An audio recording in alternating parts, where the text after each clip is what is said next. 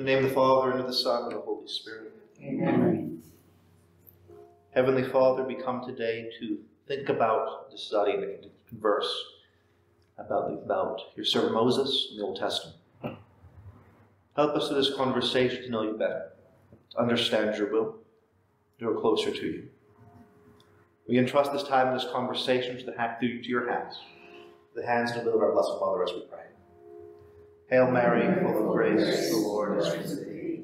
Blessed art thou amongst women, and blessed is the fruit of thy womb, Jesus. Holy Mary, Mother of God, pray for us sinners, now and at the hour of our death. Amen. In the name of the Father, and of the Son, and of the Holy Spirit. Amen. So, Moses and the Desert Part 2.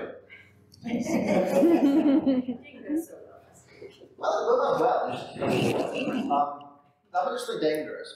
There's a couple of things that, because it was, an extemporaneous conversation, I'm gonna fish a couple of things out of that, and hopefully it'll answer some more questions, and there was some confusion of some things like I said. Hopefully it'll answer those questions. We can go on to the rest of the things. But no, obviously, if there are questions, better that they're asked. And I'm sure if you have them, someone else has them as well. So don't ever be worried about it. Even if you go off on a tangent, don't cover very far. It's all together.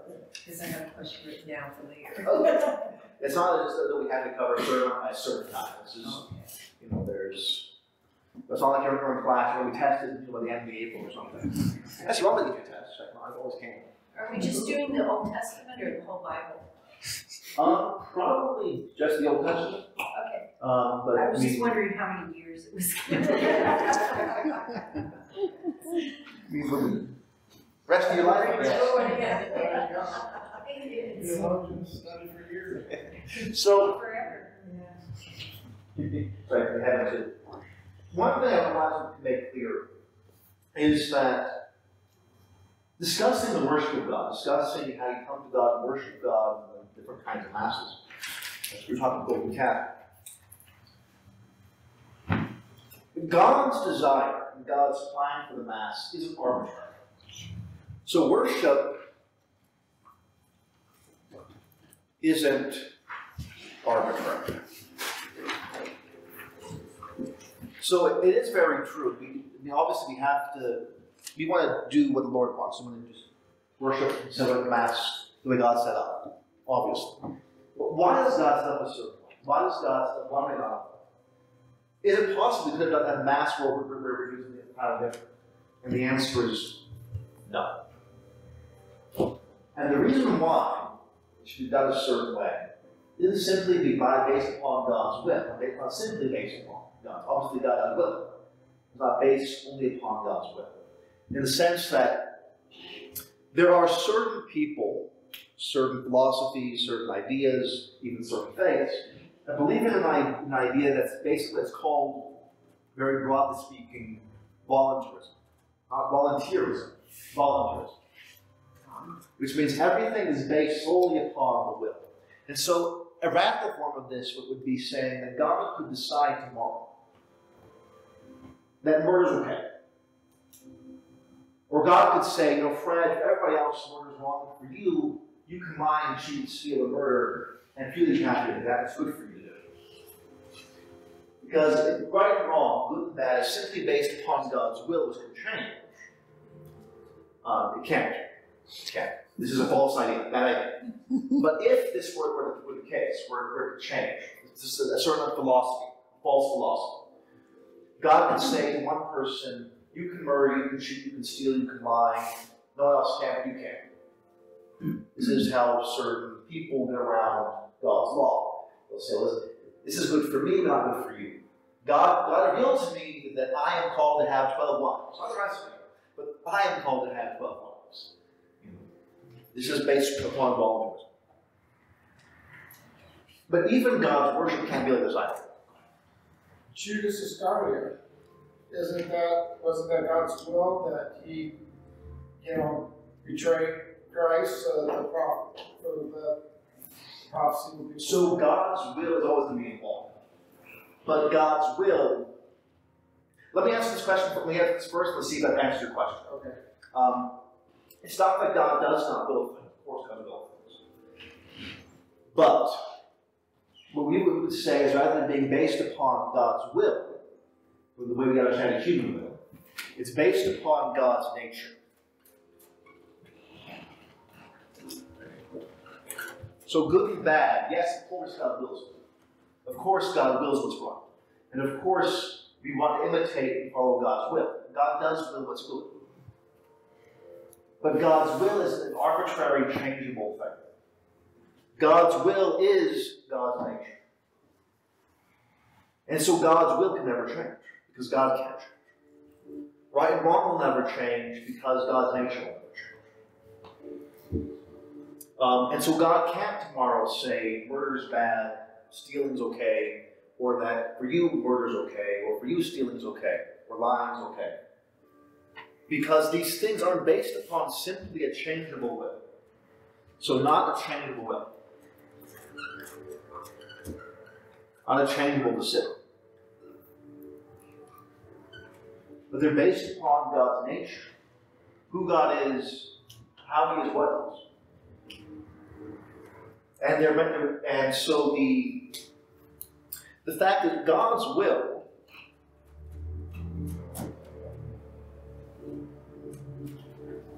God is purely simple. God is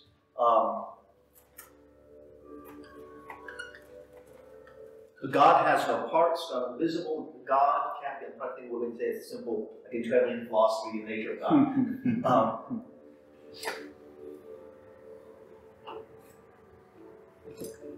God is different than the rest of creation. So you and I, we have free will. You and I hopefully have goodness, have truth. God is truth. God is His will. And God, His will is not different than His nature. God's will is His nature. And so we give different words to these things to help us understand it better, because our minds are limited. And it's easier for us to say, look at God's will, but it simply is the end God Himself. It's because God's nature can't change, neither can God's will. And so yes, the law is referencing God's will, but it really is the end of God's nature. And this is why following the law is following God's nature, following God Himself, becoming like God. Not simply an arbitrary, changeable thing. But the same is true of worship. When God establishes worship, what does God do? He's not simply saying arbitrarily, I'm going to have sacrifice, I'm going to have these things, I'm going to have that thing. What He's doing is He's drawing us into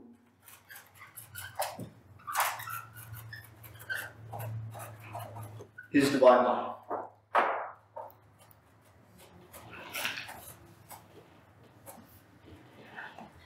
Creatures, human beings, persons meant for God. God's goal for us, His desire for us, His will for us, His plan for our creation is to draw us into His own divine nature, draw us into His own life, make us His children, make us like Himself. And so the worship He gives us isn't arbitrary, it's designed to draw us into His own life. And so the reason why He set it the way it is, the reason why God Himself revealed it, the reason why God established it, first of all, the Testament, with the temple sacrifices, and perfected it in the Last Supper with the Mass. Because this is designed, and of course the cross, this is the same sacrifice. This is designed by God to draw us into His own divine life. How does this do this? How does the Mass do that? Well, God's divine life in heaven, not His work here on earth, His mission on earth, but God's divine life in heaven, what's that consist of? To put it very simply, and even this isn't that simple because it's God. But to put it very simply, the Father looks at the Son, knows the Son. Knows the Son, knows the Son. And the Son knows the Father, knows the Father. And the Father and the Son know of each other, and that is the Holy Spirit. But the Father's knowledge is the Son, the Father and the Son love each other, and that love is the Holy Spirit. That's the divine life. And so worship, adoration, Mass, is going to be a sharing. and lead us into heaven where we live there. So the reason why the Mass is the way it is, the reason why it's the way it is, isn't an arbitrary thing, but it's designed to draw us into this worship and love. Worship isn't simply God wanting us to honor us, God being saying, look how wonderful I am, and please tell me how great I am. It's God saying, I want you to love me, and I to love you, and have this union together, a friendship and love, which is a glimpse, an image, a sharing in the triune life. It's the beginning of that, entering into this heaven itself. And so the reason why the Mass be a certain way, and worship a certain way, it can't be other ways. It can't be at the start with us, it can't begin with us, it can point to us. The reason why it's false worship, do things a certain way, isn't simply because God said so. Because it's God's nature, that's why God says so. Right? So God does say these things. He says these things because the purpose is for his baptisms. Draw us into his life, make us like himself, to give us this glimpse of heaven and eternity. So it begins with who God is. We get drawn into this. And so God, that's why the Lord gives us these things, and tells us to do these things in this way. Make sense? Working good? Does that answer your question? Yes, well, this is mostly about the Mass, right? Okay. What draws us in, but the volunteerism. Yeah. That, we have the choice to make those choices, but God gives us that knowledge to make those choices, right? Like he did with Judas. It was already prophesied that he was going to be, and then it also says that he was like stealing money from the bank and all that. How is that part of being closer to God when he was walking with God? God's Son, right? When he was walking with Jesus, he was with him. How could that even come into play of him wanting to do that, against Jesus and the apostles and stuff? So God never will sin. Period. God didn't want Judas to sin, to fall, to betray him, to steal, and he always called Judas back for repentance.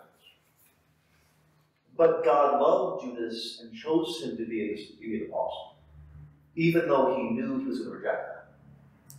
Because his love was greater than Judas' hatred. And part of the mystery of evil is that God does not reject us, we reject him. And so God's going to offer love, and offer you this choice, offer you these gifts, and let you come to him, even though you're going to reject those gifts.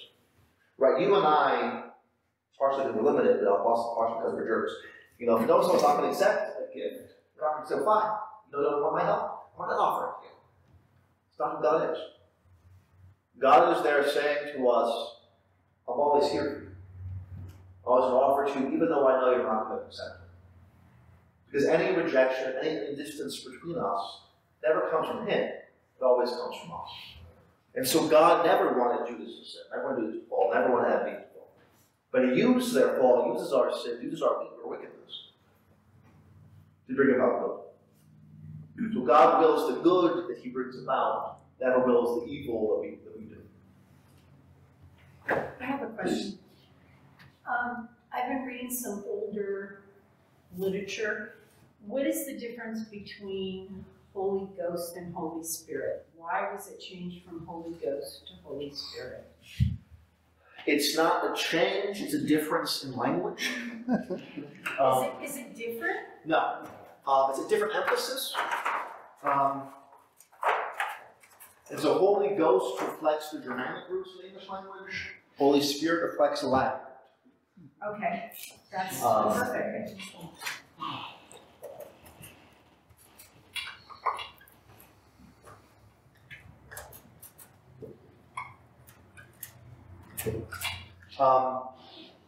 Spirit, in some ways, is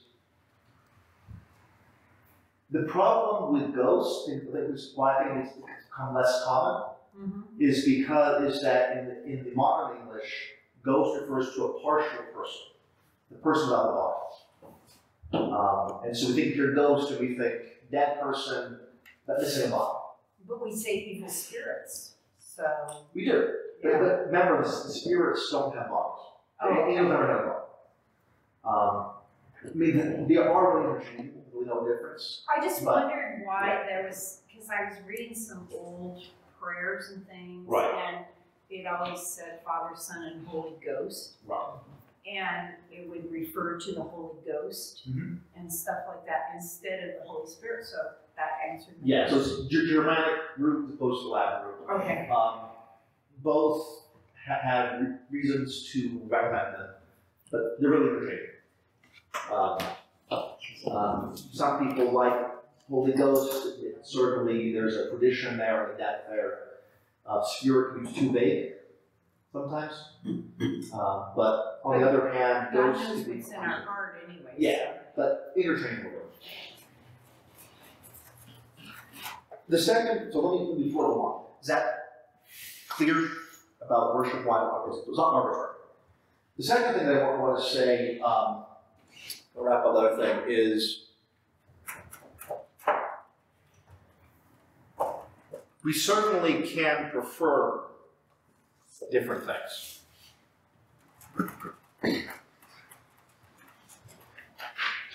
So it's not that we can't, like a different priest or different ways of doing things, or that there's not differences.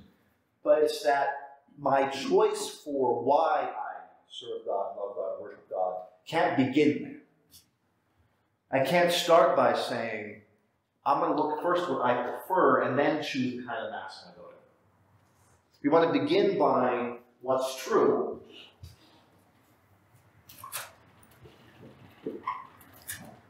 What is God's will? What will help me imitate, follow Him, enter the worship? You begin here. Now, after that, yeah, we're going to prefer different things. And hopefully, what you prefer and like and do enjoy is going to be God's will. Hopefully, these aren't different things. So it's not that I mean, yes, we're going to have different people we like, different style of preaching we like, different priests, different masses, of course. But it can't be why you choose. It's not that you can't like or have different response to things. It's that your reason for choosing can't be based simply upon. Can't start here. Should start here. And if it starts there, and then after that you prefer, enjoy, yeah, fine, whatever. Does that make sense? Okay. Questions on this? Okay. Let's get back to Moses then.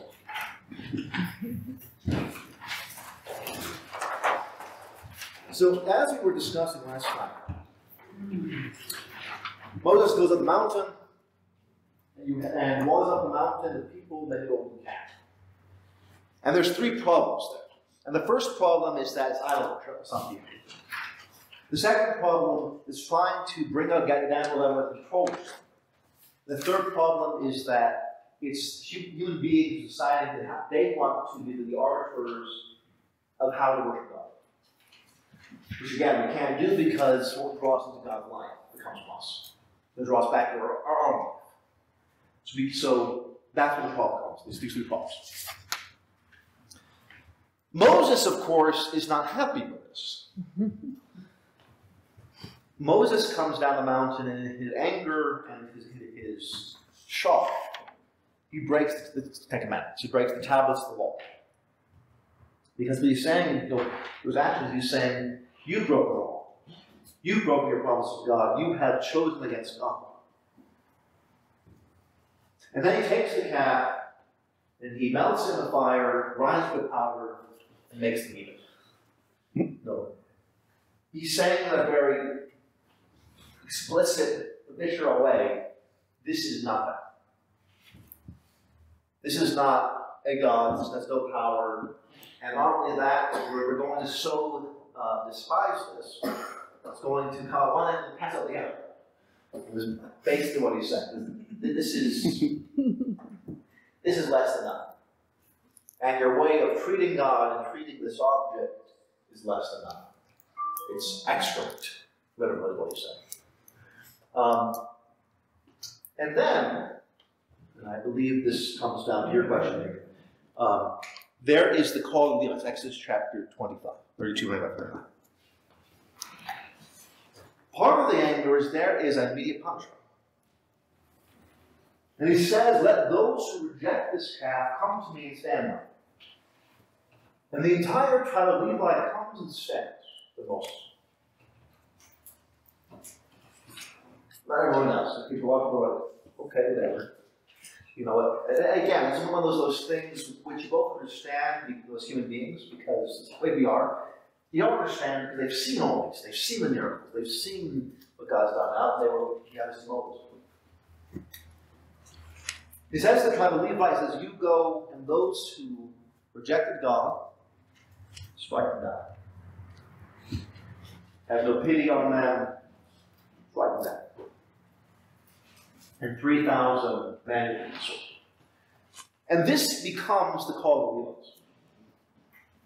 Before we get to that though, let's, Damien asked last time, I believe you did, how is it that 3,000 are killed?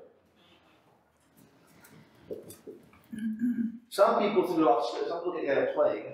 Some people think they got scot-free, like Aaron. You know, why isn't Aaron chastised? Aaron must have a conversation. Well, this is Aaron makes some kind of excuse. You know, I threw it in the fire, and out came his calf, and don't be mad at me. It was my fault. But why is it there are these degrees of punishments? The rabbis say that there's a degree of punishments because it's a different attitude of the heart. They say Aaron was trying to worship God, was trying to calm down this idolatry. They first Aaron, so the theory is that first Aaron was trying this, he said, give us the gold, so that they would back off and say, let's wait a few days. And then he was trying to say, let's bring it back and worship God. This is God's feast. Still a problem because he was establishing his own liturgy rather than waiting for God to establish it. But he was trying to bring it back to God. Other people were trying to worship God, but doing it the wrong way. So they weren't concerned with God's honor and glory, but at least we're still concerned about God. The people who are killed outright are those who reject God, who in covenant with him broke it, deny God, are truly serving false gods. They're the ones put to the sword. And remember, we talked about that months ago. The reason why there's this very harsh punishment, even at this moment, there's still a chance to repent. There's still a way to repent. Meaning, first Moses calls the Levites. Then he says, attack those who reject God. You had a chance to say, you know what, change your mind, or I'm sorry, or help me, or forgive me. They don't. Right? So this is more than just too late for you, I don't care how sorry you are, I'm going to get you. These are people who are so set in their ways, they just step up and care.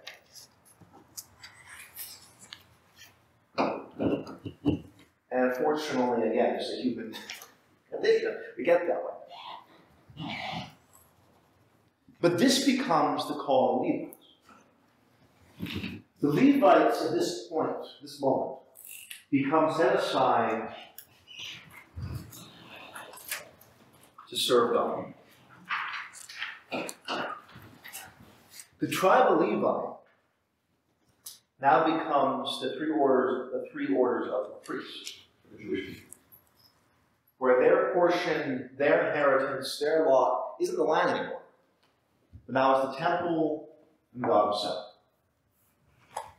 And in fact, it goes a little deeper than that. The Levites themselves are described as God's portion. And so what's said in the scriptures is God is their portion, their inheritance, their share in the Old Covenant, and they are God's. They belong to God in a unique way. In the tribe of Levi, there are three orders,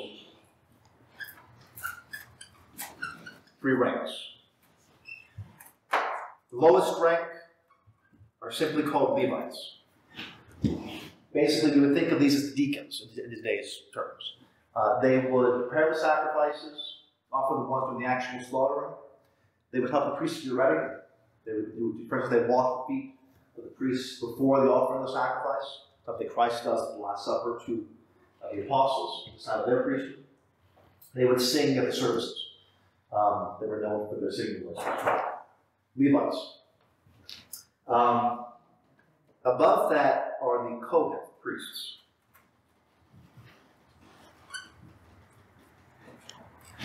These are the ones who offer the main sacrifices of various kinds, whether it's oil, whether it's bread, whether it's incense, whether it's the actual lambs and the calves and those. Offered for all reasons. For reasons of prayer, of adoration, thanksgiving, sorrow, and supplication. Thank you. And then you have the high priest.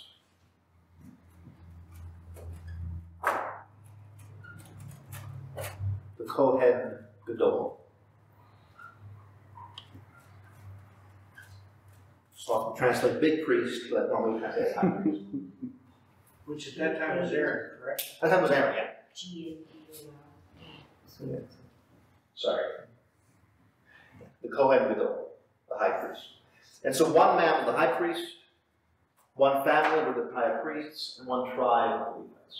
So out of the Levites, one family, only one family could be priests, and out of them, only one man could be the high priest. It's supposed to be for life, but there is some playing with that at the time of Christ. So you see that there's high priest for a year, which is not all the law. Different story. This becomes their call. Because they have come to God, are willing to cast aside everything else and serve God,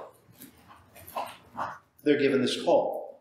Now, but notice, they too were doing the right thing. It wasn't like they were saying, I decided, I can say, Lord, no, don't do this horrible thing. They were also vulnerable.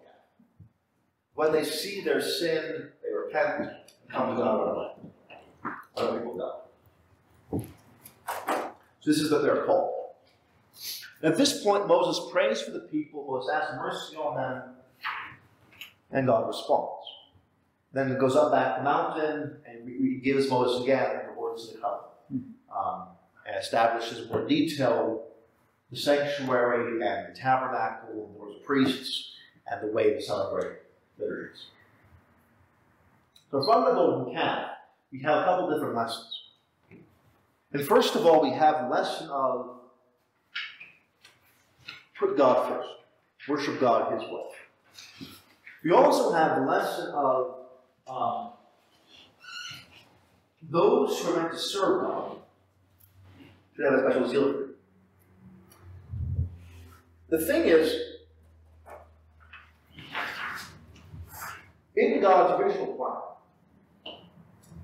every human being was meant to be a kind of priest. Adam in the garden was the high priest of creation. And to take creation, give it to God, honor God, love God through it, serve God with it, dedicate it to God's honor, use it to glorify God and to bring people to Him. There wasn't supposed to be any distinction between tribe and nation and people and families, just everyone. It's only because of our sin that one family is called. The New Testament gets opened up to everybody. Now there's still a sacrament which happens. But there is now, it's open to everybody, at least the Israel priesthood, and then of course every tribe and nation, even the Gentiles, the pagans, now come to worship God, follow God, and serve God as priests. And so God then therefore gives everybody the share of inheritance. God calls all people to certain inheritance, with all people to have it Himself be their law, their portion of their covenant. And so we see here again, God is stopping the damage, beginning with one particular place and then building on. So God's plan now is the sacraments. We can always are called to worship God, to serve God. Fair enough? So we're all called to be priest, prophet, and kings. All called priest, prophet, and king, but in our own order. So there still is different ranks. There's the baptismal priesthood, which is you give God your life, first of all, but also your work, your prayer, always united, of course, to the Mass. Everything we do has to be united in the Mass, united in the Mass, brought to Christ's sacrifice. But it happens through baptism. And there was the ministerial priesthood, to which you offer the great sacrifice and allow the priesthood to have the meaning that it does. So it's a different rank system. Even there's deacon, priest, and bishop. So different rank, but still everybody has to call priest, prophet, king. They're their own. Yeah, because the king is the servant to their people. Servant to the people and also control over one's own self. Right. So the different members that one has should not be in rebellion against God. It should be under the authority and power and control of a leader and ruler, bringing yourself to God. Yeah. So priest offering, a king leading and guiding and ruling the servant, and then prophet speaking to God about God and proclaiming the truth of God. I have a question for you, totally off topic. I wear so many different layers I can't tell. Is it too warm in here? Okay. If it gets too warm, let me know, we can change temperature. But I can never tell. Are you too warm? I'm okay. But just I notice that sometimes in there, like things get really high and really low, and it's hard to adjust. But I can do it now, because I can pick, but for good reason. I can turn the heaters on.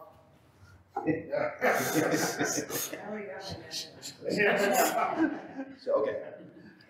Very good. Questions on any of this? Yeah, still question, Aaron. Please. Yeah. So, I'm trying to get my head around this. Yes, please. Without Aaron, there's no golden calf. Correct. And I was rereading the scripture where it says, because they thought Moses, they didn't know what happened to him, they all quickly fell back. Yeah. And here's Aaron who collected the gold. And yet when Moses does come back, he becomes the high priest. He's trying to get all that around, and yet Moses, is that because he came in and with the Levites? Yes. So there's a couple of things going on. First of all, it's very clear this is a grave sin on Aaron's part. But then first of all, you have repentance. So Aaron does repentance. Now Aaron's hilarious, he still has issues later on, but he does repent of this. But notice, Aaron is not let into the promised land. Oh, okay. Aaron's not what? Aaron is not let into the promised land. Aaron dies and is buried in the desert. He sees it, right? And then Moses sees it. Moses. Aaron didn't see it. Well, he sees it the first time, not the second time. Was one of the, so there's two different instances to get the advantage. But Aaron dies in the middle of the 40 years. Moses dies right before Joshua and the rest of them enter the promised land. Okay. And so there's repentance, but Aaron's going to go to the promised land. And you also have Aaron he's wrong, but he's trying. He's trying to make it down. He's trying to do his best. He's trying to serve God, but he's doing it the wrong way. I was confused with Joshua and Aaron. Okay, yeah. Joshua was a young man. Joshua Joshua's much younger. Aaron's his older brother. Okay. Well, Aaron was Moses' right hand to perform the miracles, correct? Correct. And speaking so, of Aaron, Moses the right, and speaking of, and dropping the stick and Right. so on. So, as such, did he feel like when he was getting that camp together, that was his power that God had given him because he was working with Moses as the hand man? Oh, I'm sure. Yeah. And that's what actually caused him to think, well, Moses isn't here anymore, so I need to generate something for these people. Well, I'm sure that's why they go to him in the first place, right? It's because he was a leader. Right. He worked miracles in Moses' direction. He was a prophet to Moses. He was in many ways a great man. He was considered a saint. But like St. Peter, he definitely had put his foot in his mouth, made mistakes, and didn't make sense. Right. But he was able to repent because God is still on his side. And so what I would say is Aaron in many ways is an example of St. Peter. That first high priest. Right. But weak. And the reason why you're given these leaders who are weak at first, because our strength doesn't lie in us, it lies in Christ. Both Machine has a beautiful reflection, where he says, if St. John had been the first pope, we all would despair. we all would say, well, who could follow that? Who could do that? If Peter's the first pope, we can say, okay, well, that stubble one could make it. Lord would take me too. And Aaron is a similar story. You know, clearly, you know, we see Aaron other times. He is greedy. He is selfish. He is proud. He is Human. But he repents, and so he is considered a saint. We don't want this out of his feast day, but there is an official. We don't know what it is, but there is an official feast day in the church dedicated to Aaron. But not sure exactly what it is. I can look it up if you want, but it is. So Aaron is a saint. We don't want to call the people saints, but he's a saint. He doesn't have it. But like St. Peter, who was very human, and he made some very serious mistakes, which he repented of and came back to God. But sinned gravely in this case. What do you have to say? Yes. It would have been a much nicer story if Aaron had stayed strong and said, no, stay fast to God. Don't ever believe God. And they just read back, okay, well, I guess if you want me to. And this honestly is a problem today that any priest and bishops have. You know, people want these things, people don't get mad about things done a certain way, and bishops and priests are afraid to stand up for God and say, well, okay, well, the people want it this way, you want it this way. And so I'm not going to teach on these things, people get mad. I'm not going to say these things, and people get upset. People will leave if I do it this way, so I'm going to do it. You know, You might even go up a rank to like cardinal on that one. At times, yes. Yeah. And so unfortunately, like many things, the golden calf hasn't gone away. On to the next sin.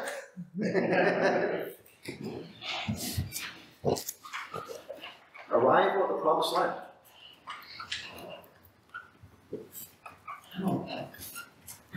So they spend some time at Mount Sinai, they take the covenant, they get the law, they live it for some time. As far as actually how much time, but about a year. They spend living, learning how to live this new way, learning their life. And then after a year, they get being at Mount Sinai, talking with God, seeing Moses. Well, one thing that happens too is this: we see as part of this time with God. Moses then periodically goes to worship God. We see the space for this to go after the fall, after they reject God the calf. Then comes this. This Moses' union with God becomes so great, his face begins to shine more. He has to hide his face from the people. That happens after the sin. But they spend the time there, learning who God is, and they arrive in the promised land. So they've been about a year and a half out of Egypt. They've come to the promised land. Okay, if we're settled, we're good. You know, it's some time we had to learn who God is, the covenant, and now, after only a year and a half of being away, we come to the promised land. Oh, wait, what happened 40 years? Year and a half. Moses begins by sending out 12 spies. It's 12 men, one from each tribe. And Numbers 13 does name all of them. Only two are become important. And this is Caleb, the tribe of Judah, and Joshua, who is also called Hoshea. Hoshea means salvation. And his name is changed to Joshua, which is God saves, or God is salvation. So they are separate names, not just... They are separate names, but they're definitely related. So Yahshua is pointing to God. This is just salvation. This is God is salvation. So this clarifies who saved us. And Joshua is the same name as Jesus. It's Joshua is the Hebrew version, Jesus is the Latinized version, but is the same name as Jesus.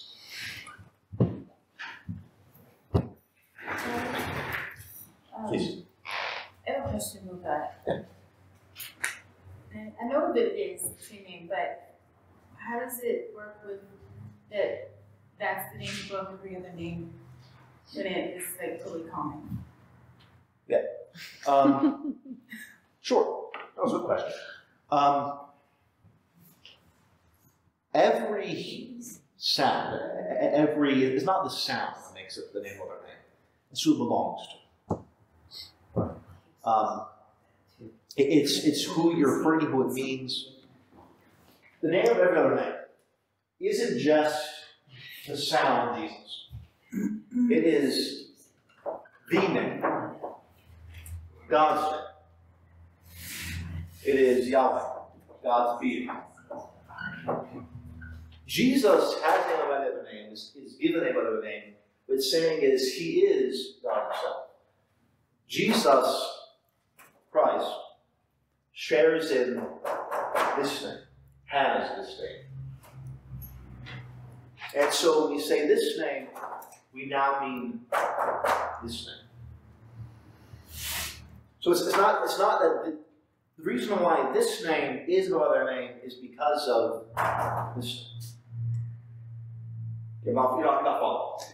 Very much like the whole rose by any other name would still be just as it's referring to the essence of who he is versus just Correct. the words associated with it. Correct. He is the one Jesus, right? Yes. The one. Yes. Yes. It's a little like asking, how can Jesus be the only mediator between God and man? If we all can mediate between God and man. All of us can pray to God. All of us should intercede on behalf of God. Moses interceded on behalf. But Jesus is the main mediator, and all of us can only mediate because of Jesus. Jesus has the name, but it's not because of this name. It's not because of these vowels. It's because he shares in the essence of God and is God himself. And so his human name takes on honor and glory because of his divine nature. So they could have named him anything and it still would have applied. Yes and no. Yes, in the sense that Had to name him something. name something. No, in the sense that his name reveals his mission. His name reveals who he is. And so that Old Testament, whenever it says, give me your salvation, but it's saying literally is give me Jesus. When it says, I long for salvation, God is the one who saves us. What's saying is Jesus coming. So is it a name or is it a phrase? Is it? Yes. Hebrew names are often phrases, right? So my name means, my Nathaniel.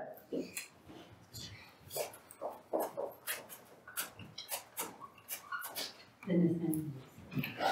Means gift of God. Is that a name or a phrase? Yes. Michael means who is like God. Raphael means healer of God. Gabriel means strength or strong man of God. And their names reveal who they are. So Michael is the one who speaks out against the devil and against evil. There's only one God. Who is like God? No one. And Michael is going to stand against that lie. That there's anyone like God. Gabriel is the strength of God because he points to the strength of God, Jesus Christ. The strong man of God, the man of God.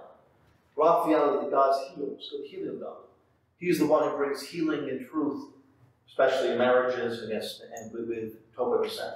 Is Gabriel also like the voice of God because he brings this, or the messenger of God? Well, angel is mentioned messenger of God. Oh, angels. Okay.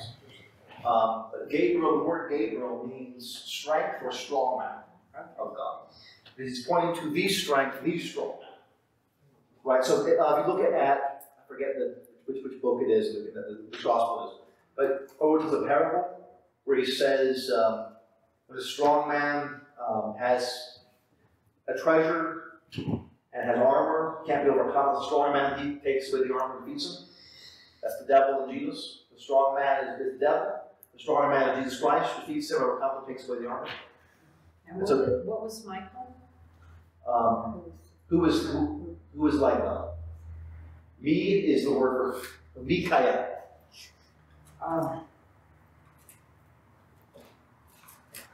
Me is who in Hebrew. Kai is like or as, and El is God. Mikael. Matanel, gift of God. Nathan is the word for gift. Gabriel. So these are phrases, but they also point to the mission. Abraham is father of nations. Is that a phrase or a name? Yes. Because Hebrew names do for the person and also phrases. But if you look at the Old Testament, wherever it says, "You are my salvation, long for salvation," this is basically pointing toward Jesus. So could it have been another name? Sure. There's nothing intrinsic about this name. But there is something about his mission which this name signifies and describes. So feeling all that, but did people have nicknames? Is this something that's an artifact of the way it was written or spoken of back then versus the names they would have actually gone by? The ordinary person certainly had nicknames. We see this in the gospel where Jesus calls James and John the sons of thunder. The thunders, because they're tenors. So the ordinary, yes. But in terms of the Scripture's not going to call by nickname. Scripture is going to refer to the mission and to the name that God gives. So Simon Peter is called the Rock. That's not a nickname. That's a mission, a title. But in ordinary life, I'm sure people have nicknames. So that's human nature. It's too long to say all these things, especially friends and family. Just human nature. So I was called Nat. I was not always called gift of God. Especially by your siblings, right?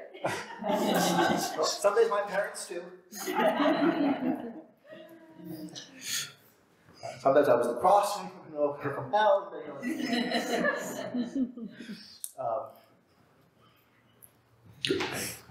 So these 12 men are picked, and they go out and they look at the land, the promised land. They're there. They've arrived. And they go out and they bring back grapes, and they bring back produce, and they bring back things. Yes, everything God's promised us is here. Everything God's promised is here. It is a land of honey. This is a beautiful place. This is what we're looking for, longing for, a place of home, a place where God, know God, to be with God forever.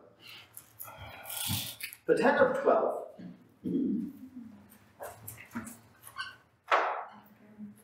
Everyone except Caleb and Joshua look around and say, there's all these other people here. And they're powerful than we are, stronger than we are, they're bigger than we are. This is not worth the trying. And they'll freak out. And the other people, and they say, yeah, actually, first they lie. And they tell Moses, it is a land flowing milk and honey, but those people. They tell everyone else, people, it is a bitter land full of thorns, and this soul is broken, and there are giants. This isn't even worth it. This isn't the promised land. This isn't worth anything. Let's run away. And it goes so far as that they say, let's go back to Egypt. Let's go back to slavery. Let's go point someone else besides, but Moses is an idiot. He's leading us to this place to die. Let's get someone else to lead us. We'll go back to Egypt and say to Pharaoh, we're sorry, make us your slaves here. Caleb and Joshua stand up and say, wait a minute. We've seen God. We've seen God give us manna every day. We've seen God's power. We've seen the Red Sea. We've seen the flood. We've seen, all these miracles over and over and over again. What are you doing? God's on our side. This is the promised land. It's wonderful. They show forth a cluster of grapes. It's described as taking 2 men to carry. So it's this giant cluster of grapes. That's awesome. They said, look, we have this. We got this. Trust us. And in response, they cried to the stone. Joshua came. Again, the story here is, it's sad and terrible and also very human. Because of course, we would never reject God after seeing what He's done for us. We would never abandon God after He's done good for us, would we? Of course not. All of those dumb people over there in the Old Testament. And then God speaks. God's glory appears. And they're all cast out in confusion and terror. We see a glimpse of this in the New Testament in the Gospel of John the Gospel, right? Where the crowds come to arrest Jesus. Jesus says, I'm here and all the time. And then He says, I'm here to take me, and they send Him there. Rather than, maybe we shouldn't do this. This mere voice can kind of make us fall down into laps. Maybe there's something more here than just ordinary. But they don't. They don't. And God says 10 times you reject Him. We've seen number 10 before. 10 plagues. Right? Pharaoh rejects God 10 times. And he loses his firstborn in the end. The people reject God 10 times. And so what they lose then is the promised land. And He says, of all of you who come from Egypt, not one of you is the promised land. You don't want it. Fine, I'll give you what you ask for. Except for Caleb and Joshua. Everyone else is over the age of 20. They're going to die in the desert. See, one of God's greatest punishments to sinners is giving us what we ask for. Sometimes the greatest punishment is the Lord answering our prayers. Lord allowing us to choose to take what we want. The thing is, it's very true. The Lord will let us reject it. Will let us seek wealth, and power, and fame, and money, and sex, and filth life. And we'll get those things. We're going to get miserable. The Lord will answer our prayers. Those who seek will find. Those who knock will be opened. And these people have rejected the promised land, reject God, and God says, okay. You don't want the promised land? I'm not going to give you the promised land. But He still feeds them. He's still with them. He still walks with them. He's still their God. And so the thing is here, we both have a horrible warning and a sign of God's mercy. Horrible warning because there is this warning, if you ask for it, you'll get it. You're seeking fame and power and pleasure, you might get that. You're going to be miserable when you have it. If it's without God. You might get what you ask for. But the Lord is always merciful, is always good, is always seeking. And it is quite possible that some of those people, as Moses and Aaron, for instance, but possibly some other people as well, if they repented and came back to God in their old age, turned toward the Lord for sin. The wandering in the desert is simply the Lord saying, "The destroy you and kill you, and you're done." They're only being cut off from the earthly promised land. Now, if they stay in their rebellion, stay in rejection of God, well, yeah, it's small in heaven too. But if they have to repent and come back to God and reject their rebellion, then they'll enter into the heavenly promise, which is the real life. And so the Lord, okay, they're going to wander for 40 years. And so their life becomes much harder, their own choice, was much more weak. We also have here then this recognition that God chooses people who aren't the bravest, the best, or the strongest. God chooses us. God chooses us. And He has Caleb and Joshua. Caleb and Joshua don't succeed. Right? They try to convince them to trust God, to follow God. On the surface, it looks like they failed. Right? They're forced to go on that for 43 years. They were ready. Moses was ready. Aaron made them. It's not clear about that. But these Moses. And God even tells Moses, I'll just go all these people who reject me, I'll make you a nation. You have kids, I'm going to raise them against you. Moses says, no, Lord, please, and then do it. On the surface, it looks as though Joshua and Caleb failed. They can't convince the people. They do end up going to the desert and everybody else for 40 years. They're not in the promised land, but they're in their 60s. What was that? You're telling us old. I know. I was very simple now. I had seen that, yeah. 60 was different back then. So there's Nephilims, fallen ones, they call Nephilim. them Nephilim. How do you say it? Nephilim. Nephilims, fallen ones. What about Is that who they refer to as them? them? Because they had fallen? So the Nephilim, there are several theories about that. That doesn't appear, that's before the flood. And so there are a couple Well, of that was theories. Noah's Ark, that was the That was cross Noah's between the Yeah. demons and the. Well, there's a few different theories. Right. And so it may have been lineage from Cain, it may have been something more supernatural. It may have been simply the heroes for pagans. There's a few different theories about it. Right, but how Greek mythology came into play and all that. Right. Right. But that's pre before the flood. Antediluvians. Okay. But yes, so these are it looks like Aaron and Moses and Joshua killed the fail. Because mine's coming from 1333 here. Verse 33.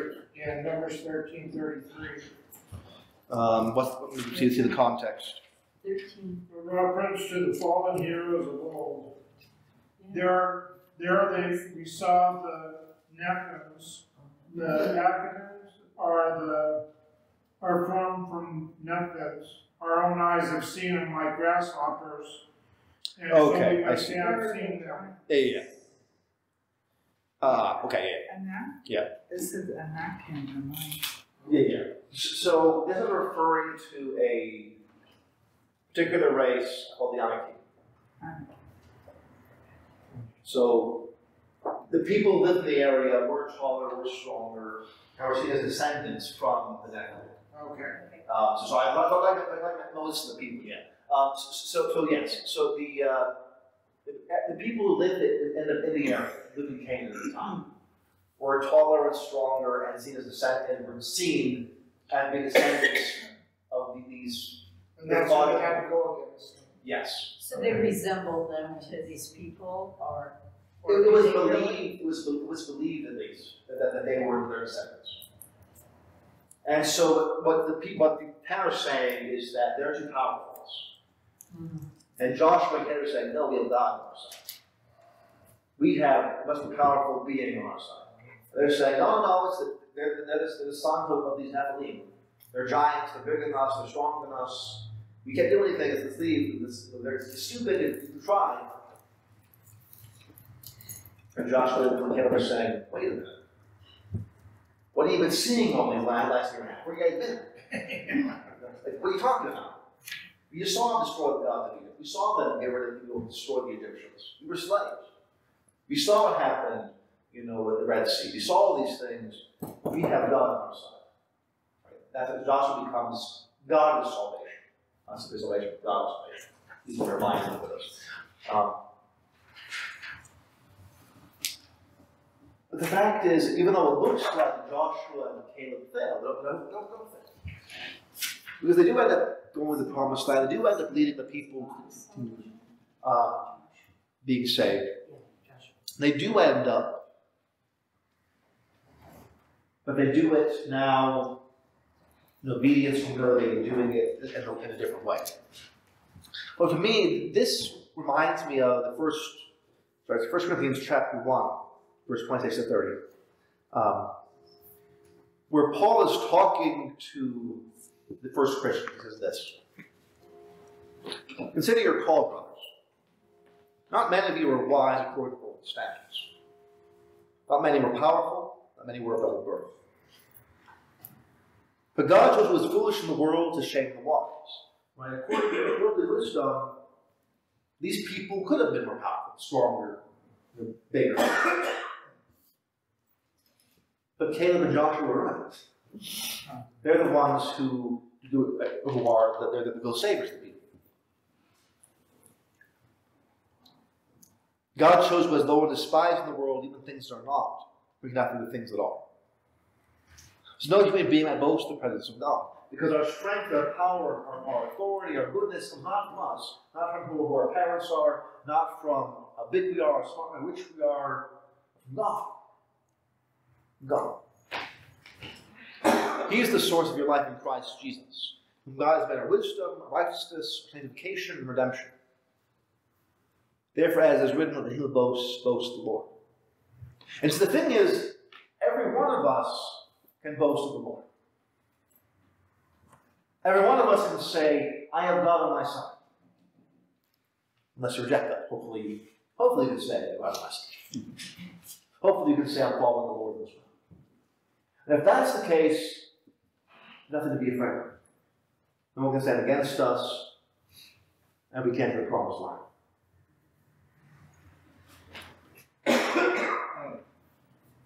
In Athens for 40 years, everything's perfect, and therefore reject God again.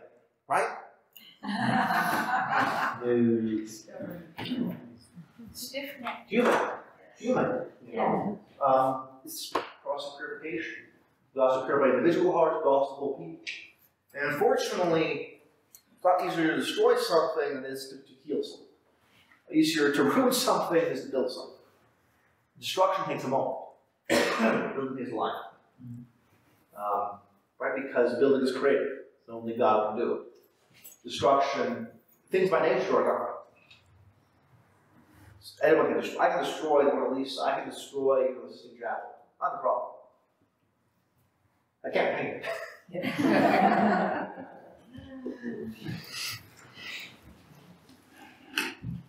So a little while goes by. Then becomes a rebellion of Korah and the Levites. So Korah, also called Korah sometimes, again, this is an English translation of the Hebrew name. Korah is a Levite, meaning the lowest of the three orders. He's the lowest of the three orders. The equivalent of a deacon. And he's basically, and he has come to conspiracy with two other people, two men, their families, Dathan and Abiram. How do you say that? Abiram, Abraham or Abiram, who are both from the tribe of Reuben. And Korah is saying basically, wait a minute, I want to be a priest too. I want to offer sacrifice too. Moses, what you're talking about, I want to be. And Dathan and Abraham and the family say, yeah, that sounds good to us too. We're going to do it our way, we're going to sacrifice our way, we're going to do our own thing. Who are you? The thing that's said here is we have a warning here, he's a Levite. A few months before this, he was faithful to the golden calf. He had rejected, and now he's at a point where he's saying, you know what, no. I'm as far as they are, I'm as good as they are, I can do this too. What's different about me is I'm not as good as that.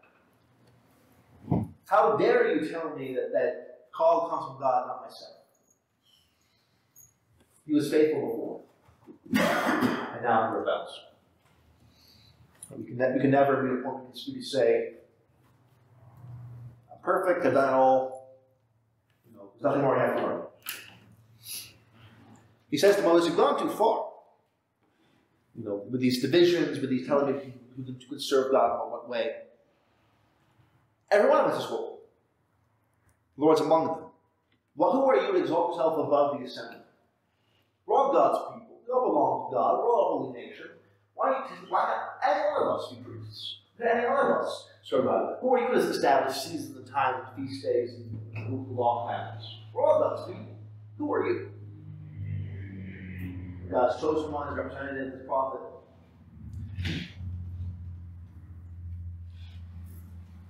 And Moses begs them to repent. He says, turn back to me, reject this, you're rebelling against God. He says, please, we'll come back to him. They go out with their incense, they go offer a sacrifice. No, we're going to do it our own way. He says, those who repent, come here. They say, no. He says, the earth's going to swallow you up. He goes, cool. And it does. you know, yeah. And again, you would think, again, it's not that Moses is out there, trying to zap people, trying to hurt people. It's like, I've got you now. He begs them to repent, to turn back, to change their minds, or to stop doing these things. And the first thing we're told then is the evil of doing their own way, it's both capital over it, is so strong that death is better. It's better to die than to reject God. Better to die than to try to exalt yourself over God. And they're given a chance to repent. You would think that if Moses comes to you and says, if you don't repent, you're going to be killed, you would think they would say, you know what, maybe you know what he's talking about. And only out of pure fear, you would say, you know what, okay, I'm not going to do this. That's something we'll talk later on. But you would think, that they would say, Did Satan have influence in what was these things that were going on at that Sure. time? I mean, Yeah. because they seemed like they were God-fearing, pure people, and then all of a sudden they're affected by something. Satan always, so there's always three sources of temptation. There's the world, they're hanging out with these people and talking to them, I imagine, this is imagination, so you can take this or leave it. These are drinking buddies. Getting together and saying, you know what? I don't think it's fair. Right, it's not fair. You know what we should do? We should go, yeah, that sounds good. They're encouraging each other, they're hanging out, and they're boosting each other. They're holding their mouths together. And they, who are you? It's kind of the reputation you get. If they did by themselves, they probably would have done that. But they talk to each other and they hang their foaments and Gator mentality, peer pressure, and and there's also pride on the inside. So the world and the flesh. There's obviously is a proud man. So yes, he's willing to serve God, but that God of reward made him a Levite. And now he said, well, I'm a Levite. I was picked by God. I am this, I am that, I am the big deal. I'm just as good as Moses. I can do this. And of course the devil's involved, to whispering in their ears as well. So what are the three sources of evil? Three sources of temptation. Sin is always in the will. So three sources of temptation. The world, persons, places, and things that makes it easy and attractive. The flesh, our own human weakness, and the devil. These fallen wicked spirits who tempt us and try to stir emotions, stir up things in our hearts and souls, make it easy to fall. World, the flesh, and the devil. And these are always remain. And so Christ was tempted by the world, the devil, and by the flesh. Christ wasn't tempted against anything else. So St. Peter, for instance, tells us when we're back across, the devil was the back across. But we have the original sin to the world inside as well. That's what the devil made me do it. Well, the devil tempts us to do it. I'm just saying, like if Rowan Martin's laughing, the devil made me do it. Are you taking off? Probably. Yeah, there's I have heard of it, I haven't seen it. I know it was an old TV show, and this was a catchphrase, but I don't know the context. TV, what's that? But as long as you all get it, you all people get it.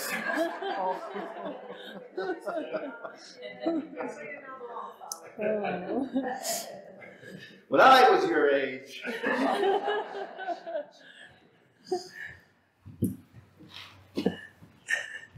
So they all get swallowed up in this room.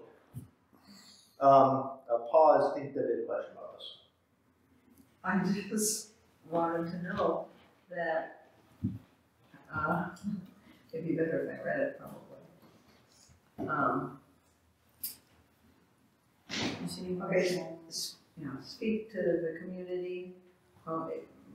Moses is supposed to speak to the community and tell them to withdraw from the space around the dwelling of Korah. And, I'm not supposed to pronounce him. This is yes, you're going to be swallowed up. You're going to people who aren't following them, step back. Yes, and so he warned the community, keep away from the tents of these wicked men and do not touch anything that is theirs.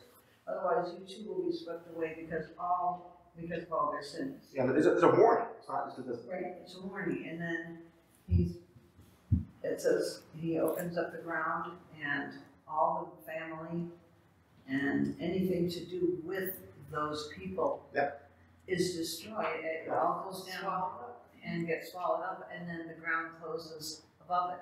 Yep. Well, it even says, yeah, and it even says the little ones. Yeah. Well, if they're babies, it's 1,000 people. They didn't do anything wrong there on a 61 day. But he took away their lineage, right? Yeah. So a couple of things. So 250 families. Remember, you had here, first of all, you had choices. Right? Moses tells people, leave. Any one of their wives, children could have said, you know what, I'm going to leave. I know where this is going. Moses tells them where it's going. You know, if your husband was being a jerk, Moses says, step back, you're going to be swallowed up. You might say, you know what, honey, do you want? I'm back. The wives don't. So the families stick with it, and that's so that they've sinned. The children, the infants, those who can't choose, they're not going to hell. They're not being condemned to damnation. They receive punishment from their parents. The thing is, human will, let me back up. Human beings are made by God to share His faith and to share His work. And this is so true, so real, that what we do in this life will affect not just myself, but those around us. So if I, as a priest, step up the pulpit and preach heresy, that will affect not just me. That will affect you and your children and children's children until someone figures it out. Most of the great heresies, I use that term, we're talking about priests and bishops. You look at history, most of them are leaders, most of them were priests, bishops, who decided that they did. And especially the ones that establish today, were done by priests, by bishops, who affect not just themselves, but their children, children's children, who's listening. We affect each other. If you were parents with kids, you can mess your kids up. You can do things with each other all kinds of ways.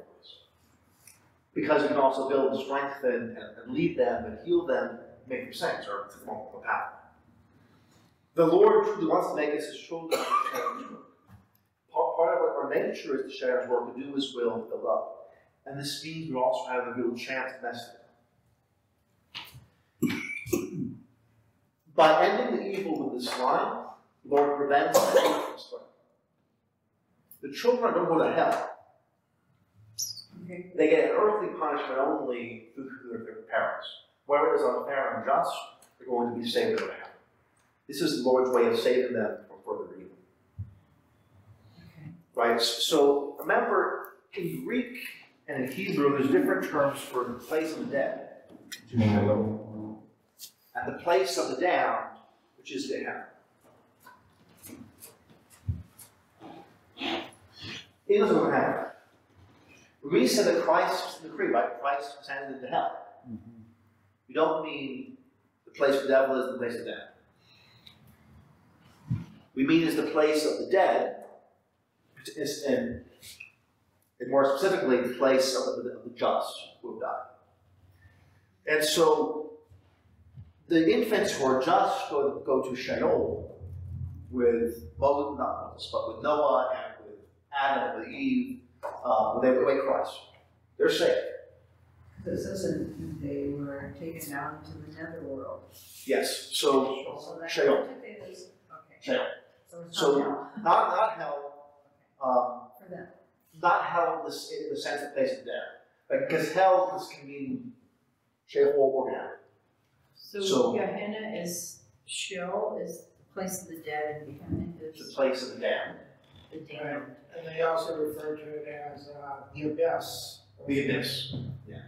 So I think that's a cautionary way of reading, is confusing language with our own exposure to it, assuming that the netherworld implies something that's not written or something that may have been written differently in the past. It simply means the world below, because They literally. right below.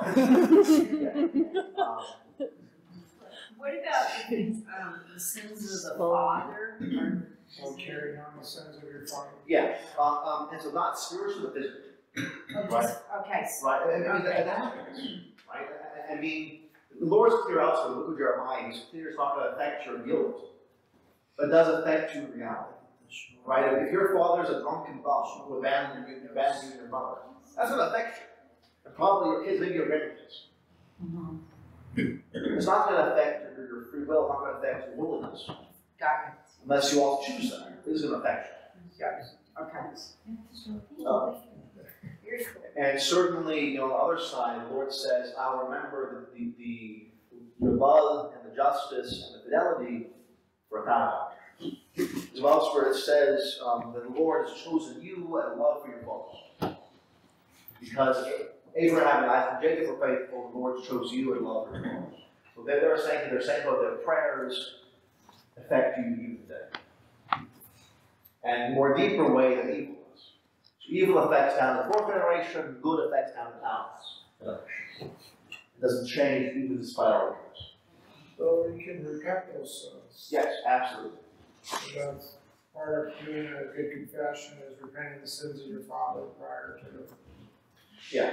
But in terms of guilt, we don't carry on guilt in the sense of having a special case, new case, complicated, go into it. But in most cases, it refers to guilt for the friendship with God. I can affect you. I can make sin easy for you. I can inform you falsely, but I can't make you sin. I can make it easier for you if I say, oh yeah, go ahead and get drunk. That's fine. Or go ahead and get a second wife. God doesn't care. That's Old Testament stuff. You want to have a second or third wife, that's fine. And people preach that. We never read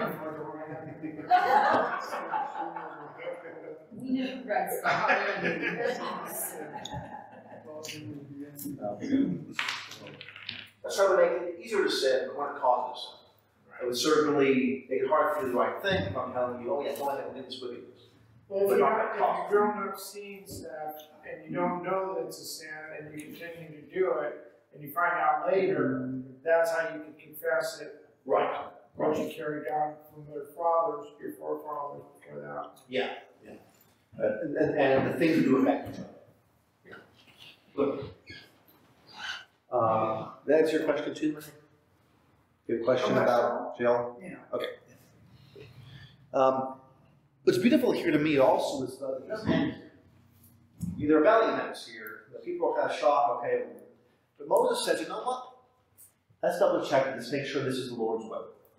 And he says, choose leaders from every one of your tribes. And we're going to make the 10 rods, 10 staves. We're going to put all these 12 staves into, write the name of your leader on the rod, put it in the Ark of the Covenant, or put it in the temple, tabernacle, before God. And the Lord will show us who she is. The tribe of Levi, of course, for Aaron's name. There's 12 dead sticks. One of the rods blossoms and grows flowers. It's a dead stick. Overnight it blossoms and grows flowers. This, by the way, is the reason why Joseph is shown carrying lilies. It's a reference back to Aaron's priesthood, that he was chosen by God to be the foster father of our Lord. Purity also is a reference back to choosing Aaron. So Aaron's rod blossoms and flowers, and within this rod is placed a sign of God's choosing him, God's loving him, and God's will. This is placed in the Ark of the Covenant. The Ark of the Covenant carries manna, the tablets of the law, and Aaron's staff of blossoms was God's choice. And so we see there that then God chooses who wants to serve. And this is so true that we see this in the book of Hebrews, where it says not even Jesus appointed himself as priest. God appointed. Hebrews chapter 5. Every high priest chosen from among men is appointed to be acting on behalf of men for God. One does not take the honor upon himself, Korah, but is called by God just as Aaron was.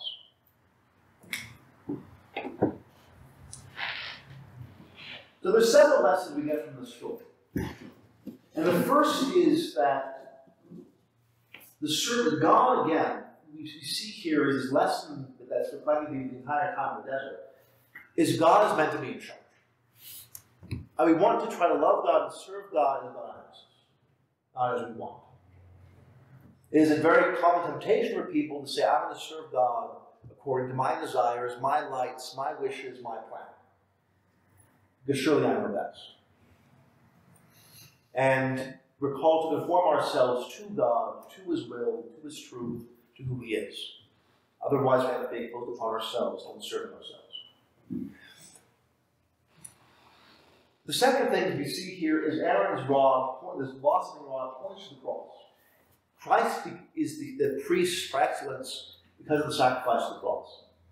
And just as this dead wood blossomed and gave flowers, gave life, the dead wood of the cross through Christ's sacrifice and Christ's priesthood gives life. The form of sacrifice, the form of life, the form of grace, the place and the source, the fountain of eternal life. And so this blossoming rod is the place in the Ark of the Covenant, is this image and symbol and sign of the crucifixion. And you also have here that, one of us forgetting here, is that human authority, temporal authority, government, and spiritual authority, even though they're different distinct, most now are different people, have the same goal and the same purpose. God also sets up physical human authority. He tells Pontius Pilate, you only have authority because God gave it to you. We have no authority over the company of Allah. Peter tells the Christians, serve the emperor, is one appointed by God. So same source of power should have the same goal. And all too often, especially in this day and age, want there to be different goals. Want there to be different purposes. And even true human authority should have the same goal, the same purpose, the same plan, leading us to eternal life in heaven and salvation. All comes from God, and lead to God, and all should be about God. Different authority, different places, different roles, but all with the same purpose. So, should we be following human authority because it is granted by God, even though we know in our hearts it's wrong? So we follow human authority to the extent where it's wrong. So in the words of St. Thomas More, I die the king's good servant, but God's first. And so where the human authority is telling us the right thing, is telling us something that's neutral or correct. It's taxes, if it's, speed limits, that's neutral. Well, like you look at Daniel, about, not Nebuchadnezzar wanting to, bow down to him or whatever, and he said, no, Darius, the same thing, so, he wasn't serving the king, he was serving the king in what he asked him to do, but when it came to God, he didn't. And so where the human authority is neutral or good, we do obey them. Where they give us evil commands, we must not obey them, because we follow God first. Human authority is only given to man for the sake of leading us to God. So it's only when it differs from that. They have no authority. So no human being can order us to sin, and command us to wickedness. When they do, we must oppose them, because we are God's followers first. And so this is why our Lord says, the scribes and Pharisees are taking the seat of Moses. Do all things whatsoever they tell you. But don't let me take that. The words, don't do evil. Don't obey God. But where it comes to customs, it comes to fasting, it comes to prayers, they have the authority. So if there is a bishop who gives commands or opposes the commands, as long as it's not sinful, you have to obey it. Even if it's stupid, you have to obey it. If it becomes sinful, if it becomes wrong, we must not obey it.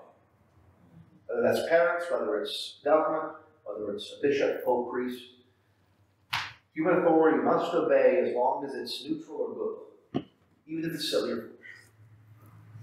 But if it becomes evil, if it becomes wrong, if it comes against God's will, you must not follow.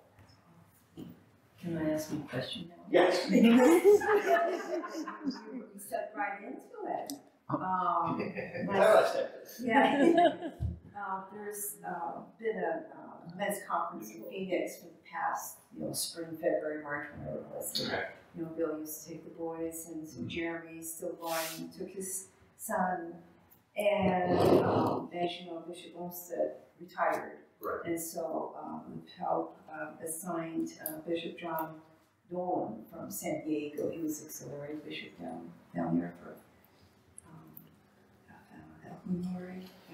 Anyway, he requested that they would all stand during the consecration. I said, there's no way I would do that.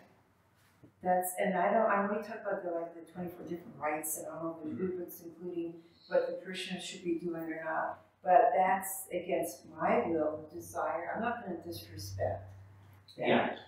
So this is one of those things where human authority is limited. And so the bishop's authority only goes so far. We were saying, I want to wear blue in Mass, it's immediate. You can't deny that. If you were to say you need to only buy Papa John's pizza for Mass, he has no authority over that.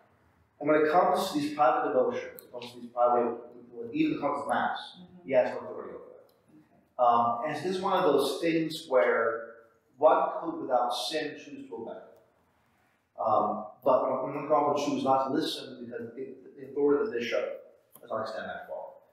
And in this case, this command is a foolish one, because we're going to grow to faith in Christ. What was the reason for him wanting them to stand? Did they... He's from Southern California, that's why.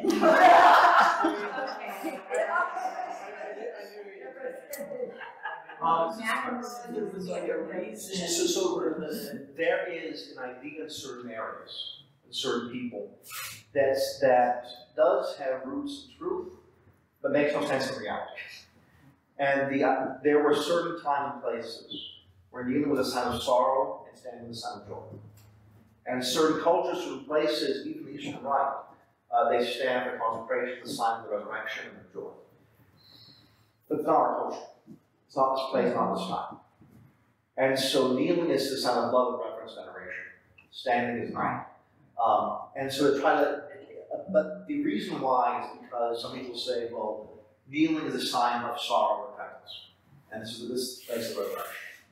The problem with commanding that is you're trying to impose an idea that's not on the outside. It's not something come from the culture, from the inside. You're trying to play with ritual and the mass and the liturgy. So he really doesn't have authority to No. have you do that. Would it be the same as the priests who are refusing to give people Yeah. Eucharist when they kneel? But if somebody not wanting to fight that chooses to do it, I don't think it would be simple. Because No, I would Yeah. just say that's your sin, not mine. Yeah. Right. And so if someone chooses to stand in consecration, it's not sinful. But I also think if someone said, "I'm not going to listen to you, this is stupid," it's not right. Because this goes beyond the bishop authority. The bishop has no authority to say that. That's what the bishops have authority to mass them or mass.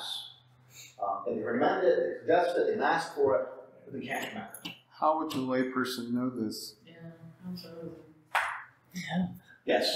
You know, I was thinking, you stand for the gospel, that's so you give your focus, attention to the gospel. Maybe But it's the each time gospel you used to go. be read sitting down. They didn't, in the synagogues and stuff, everybody sat, Charlie did, while they read the Quran, while they read the Gospels and things like that, it was all sitting. Yes. In our culture now, we stand. There's nothing wrong with any bodily. There's nothing intrinsically wrong with any bodily posture. It's the heart and the meaning, right? I mean, if it was your culture standing on one foot, it's a sign of reverence. Let's stand on one foot. But don't make it up. Don't say everybody has a great idea. I think you should all stand on one foot as a sign of balance, for balance in God, and a sign of perpetual life that everything has to rely upon. Yes, press out. You know. I can say that. You don't get balance. But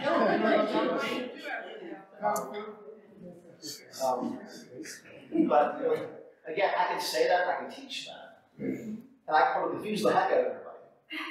And I can probably make a lot of people in the church start doing this. Especially had people on. But liturgy doesn't come from me. And so the problem with doing that is liturgy be about us, as opposed to performing ourselves to something. But answer Daniel's question, the average person probably not going to know this, and that's why I would say the person doing it who's not the priest or bishop is probably not sinning, but by obeying. They're trying to be obedient. Well, wouldn't it be as long as we're going through the regular order of the mass that we know we would be doing it right? Yes. Yeah, I mean, but one of the scary things about having authority is people listen. Well, I had one priest that told me when he raised the Eucharist that I should bow down in reverence. And then I had another priest that insisted that you had to stare at it because we're given, it's so wonderful. And I just decided, well, I'll respect the priest. So I know in my heart what I believe, but I kind of did. Oh, yeah. It's kind of like, okay, I'm staring at you, because, And that's one of those things which I would say is neutral. But I would say to the priest, which is not out of it. Because when it comes to people, there should be room for personal devotion. Because you're trying to give your heart a rest. Not to the extent where no, but I mean, I just, yeah. one priest Yeah. told me this is the way you should do it and this is why, and then the other priest said, well, this is the way you should do it and this is why.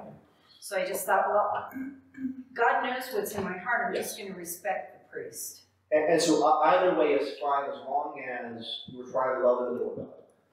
As soon as it becomes, this is cool, or this sounds like a good idea at the time, that's a problem. Because a lot of things sound like a good idea at the time. But the question is it following God and worshiping God? You say, you look at some of the 70s clothes and haircuts. All right, Again, so you'll see them. It looked like a good idea at the time. Looking back at now, you scratch your head and say, "Oh, you think it." We thought it was great. That's what we did. No, unfortunately, there is regular confusion. when it comes to being someone in the church, again, our desire has to be serving others. If someone authority gives us a command that we can listen to without disobedience, even if it's silly or stupid or it's weird, we can obey it. If it is something that is wrong and sinful, we should not obey it. If it's something that's beyond their authority and irrelevant, we can choose to listen on listen, as it is. And this is one of those things that is outside of this authority to say. And I would say on his part, it's wrong. But on the part of the people listening, it would not be wrong. Does that make sense? Okay. Oh, good. Okay. Let's close with prayer. Let's look at the questions. Okay. In the name of the Father, and the Son, and the Holy Spirit. Amen. Heavenly Father, give us obedient listening hearts.